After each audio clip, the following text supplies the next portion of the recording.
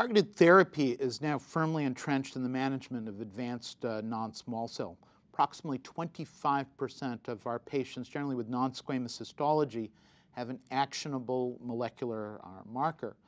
Certainly, EGFR TKIs now have become standard treatment based on 8 and counting phase 3 trials compared to chemotherapy up front in the mutation-positive group.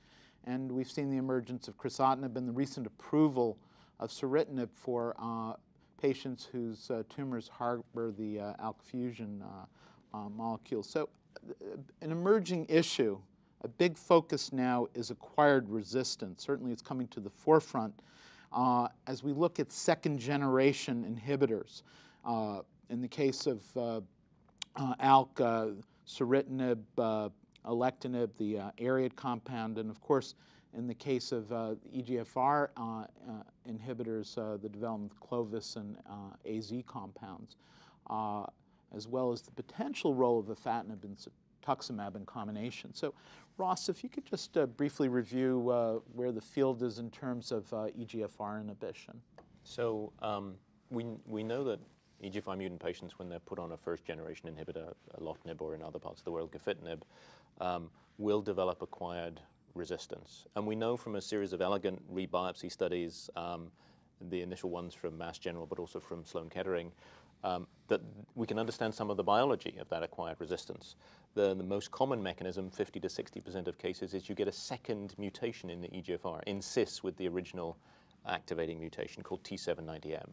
And that alters the binding kinetics with these drugs, and essentially they don't work as well.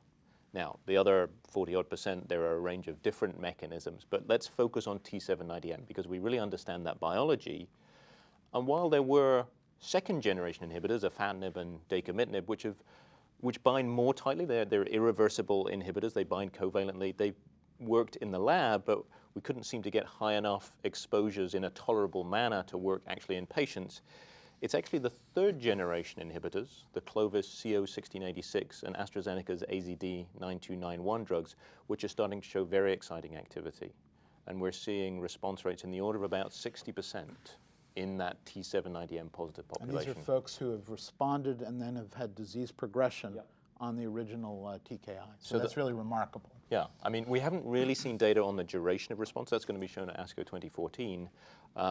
But the hope is that maybe we're going to be able to reboot the system with these things and essentially get an oncogene-addicted disease which is starting to emerge from control back under control.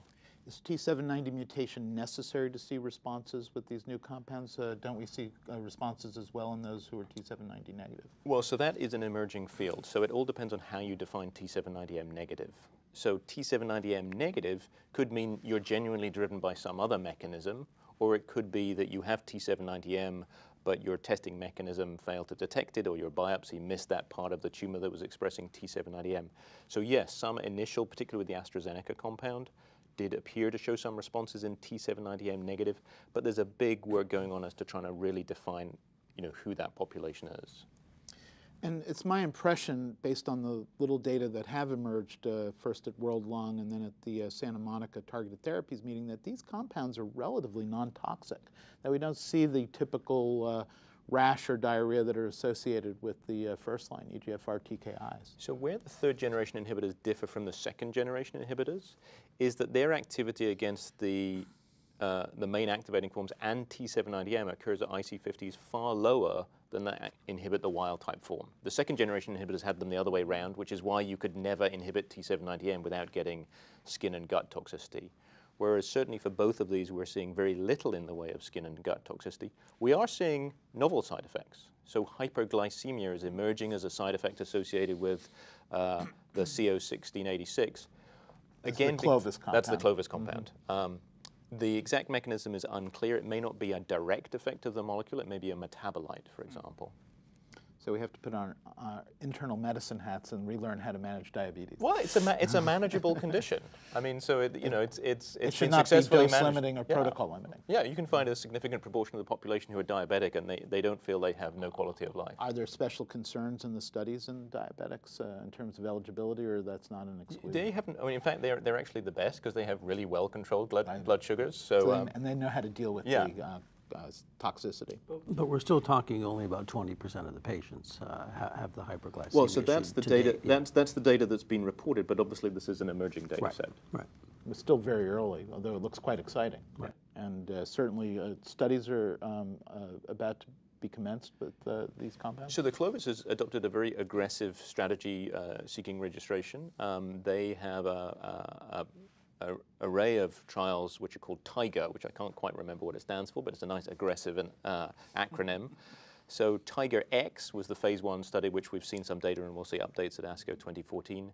TIGER 1 is a first-line study with a very aggressive agenda to actually go head-to-head against erlotinib in the first-line TKI-naive setting.